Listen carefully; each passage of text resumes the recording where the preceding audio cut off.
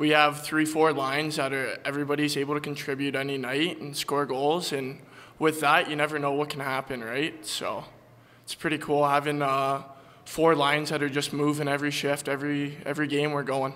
Oh, to win it, words can't describe that, but it's the last showdown, the last rodeo here, so it's nice, you know, it's a beautiful complex here. They have a great event set up for the boys, and to win it would just mean everything for us.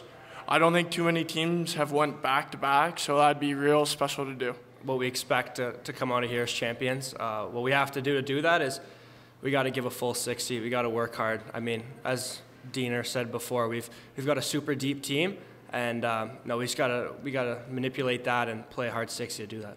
All 4 teams are super strong, highly skilled. There's a reason they're here.